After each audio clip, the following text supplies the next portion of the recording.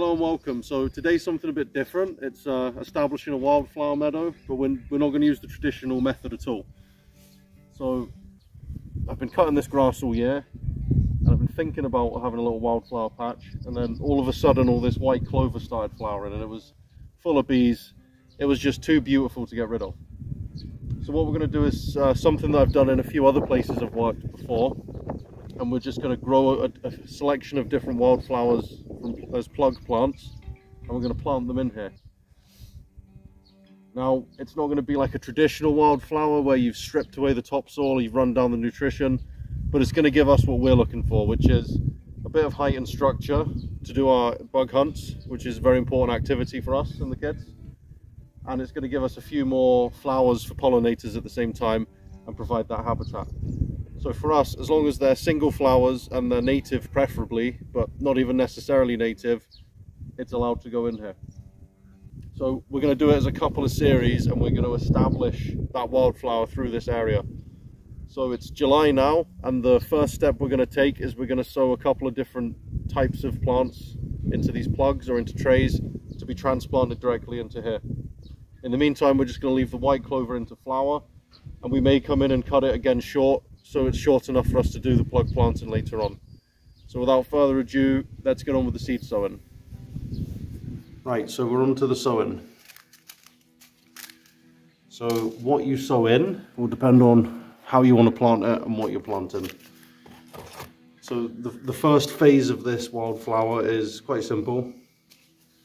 It's just going to be a couple of perennials, red clover and oxeye daisy, and I'm going to try and get some yellow rattle established. Yellow rattle is obviously quite important for wildflowers long term because it helps keep the grasses down a little bit because it parasitizes on their roots, and that means you're going to have more gaps in the sward, which is going to allow the wildflowers themselves a couple of bare patches to seed into every year. So one thing I like to do with the perennials is to start them off in these really deep trays. And the beauty of these is I can just grow these in here and I don't have to do anything until next spring. So I usually do a few of these as backups, and then I'm definitely sure next year I'm going to have something in flower in that wildflower. So this is the oxeye daisy. It's very much a surface scatterer. So I just put a couple of seeds in each one.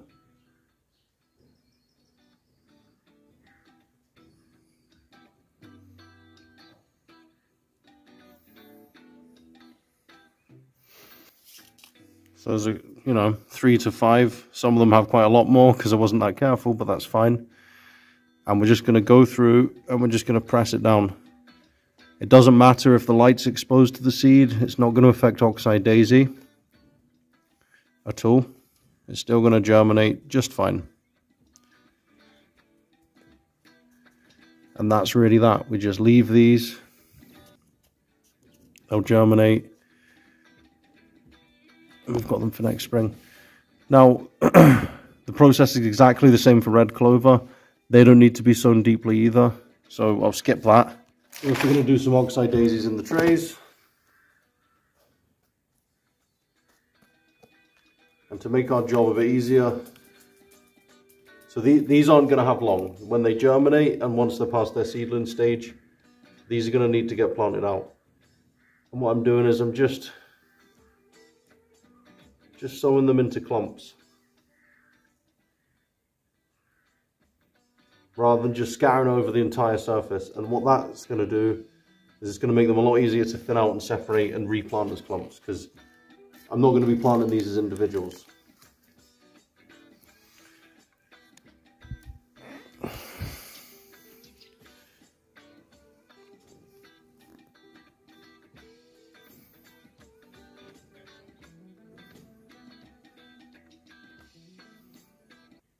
Amazing how clumpy this peat-free compost is. So as you can see, they're all in clumps. You get the idea, and it's exactly the same for the red clover. Just press that in. You can give it a really light covering if you want.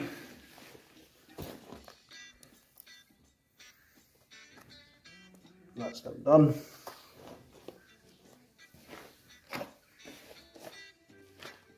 Now with the yellow rattle, I bought some seed.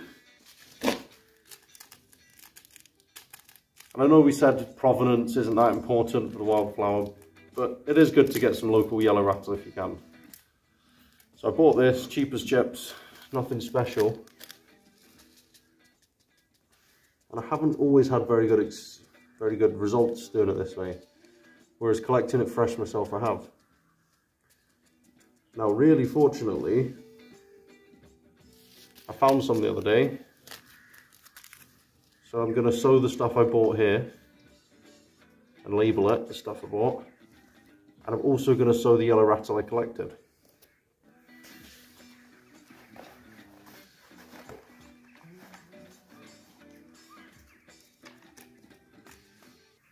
And as you can see, there's nothing special about that. I want to make sure the seeds are covered with the yellow rattle a little bit.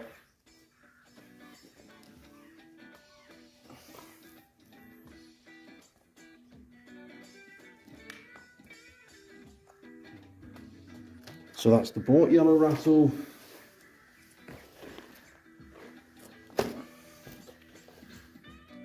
And this is the stuff I collected. As you can see, I just make the lines like that, just to help get the seeds in a little bit deeper. There you go. It's a bit of a mess, but there is some ripe seed in amongst all this.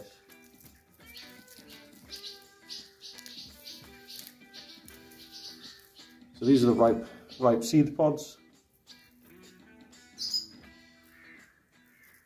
You can hear why they get the name yellow rattle. You can hear the nice seeds bouncing around in there. So we're just going to extract them out of the pod.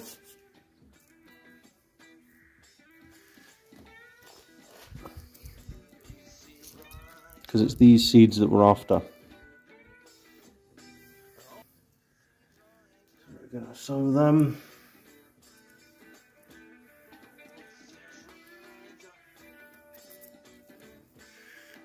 So that's the collected yellow rattle seed. So we'll label that up, we'll cover them up.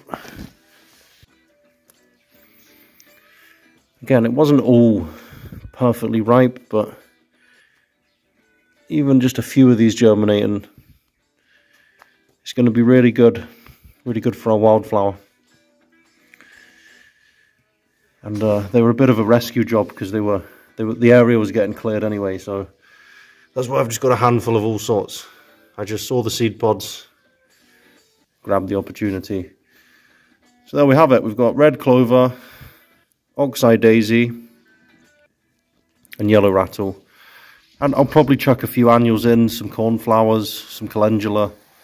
Like I say, it doesn't have to all be native, and it just has to have single flowers and provide the structure that we're after. So thank you very much for watching. Hope that inspired some of you to go out and do a little patch of wildflower if you've got the space, and see that it's not all as complicated as it might always seem, depending on what you want from your wildflower. So we'll catch you at the next one.